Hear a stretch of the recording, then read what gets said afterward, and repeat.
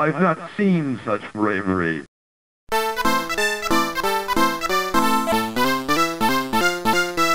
It never ceases to amaze me how many times I've heard someone say, "I've heard of Myst, but I've never actually played it." Then again, I don't understand a lot of things in this crazy world. But while I can't stop people from watching Little Honey Boo Bitch in the making, maybe I can help fix this whole Myst problem. There aren't many games I would consider to be must-play games. Just because I like a game doesn't mean it's a good game for everyone. However, if I had an extremely recommended games list, Myst would be way up near the top. Myst was released in 1993 on CD-ROM. Then it was released again, and again, and again, and again, and again. And even though you have the option to play it on almost anything you own, there's really only one version you should even consider playing. Myst is a point-and-click adventure game filled with exploration and puzzle solving. The setting and sounds can be immensely creepy, and the game has an amazing atmosphere from beginning to end. The basic story is that you've stumbled upon a book called Myst. Its origin, author, and date is unknown, but it describes this mystical island.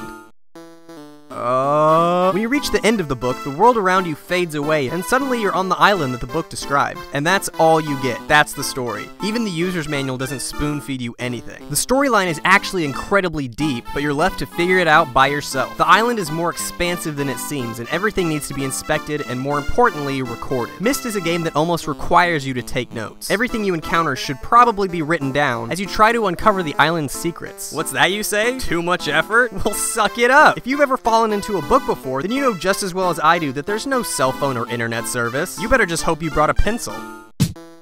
Besides, there's nothing like the feeling of coming across a puzzle just to realize that you already have the solution written down.